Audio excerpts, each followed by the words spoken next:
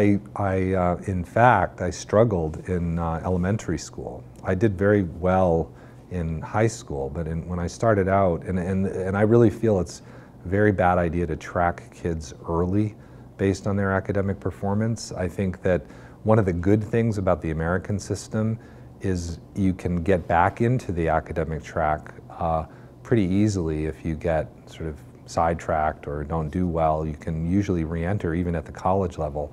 I struggled because I couldn't read for some reason. I was actually faking my reading in second grade when I went to private first grade, and I skipped kindergarten because I was 5 years old and couldn't enter the public school. So my mom, all my friends apparently were going to first grade, and she wanted me to be in the same grade as my close friends that I played with in the neighborhood. So she says that's why I went to this kindergarten. But while I was there, I did not learn how to read. I don't know whose fault it is, but I was faking it.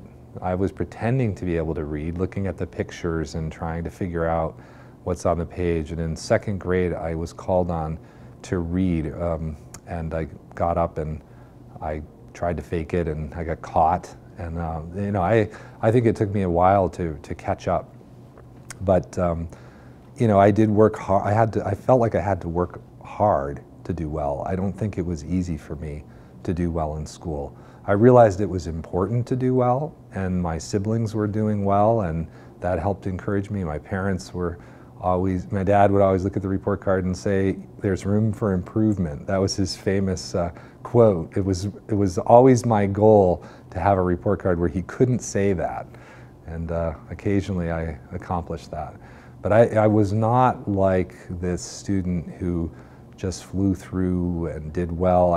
When I took a standardized test, I was lucky if I could finish, you know, reading and thinking about each question.